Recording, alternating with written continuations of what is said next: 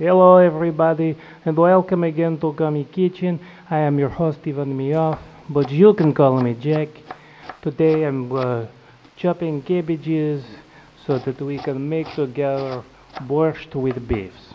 Once the cabbages are chopped, we then move on to chop the beets that have come from collective farm in Ukraine or Kazakhstan. We're going to chop them, but we're going to peel them first. You notice that they're very, very red.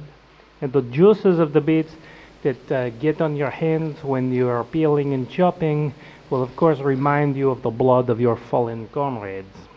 Now that we have the beets chopped, we put in with already chopped cabbage into a pot with chopped onions and chopped carrots and the beefs and the bouillons of beefs, and then my secret weapon, which is the juices of lemons and a little bit organic sugar. We put all together and we turn on heat, and that we have to wait.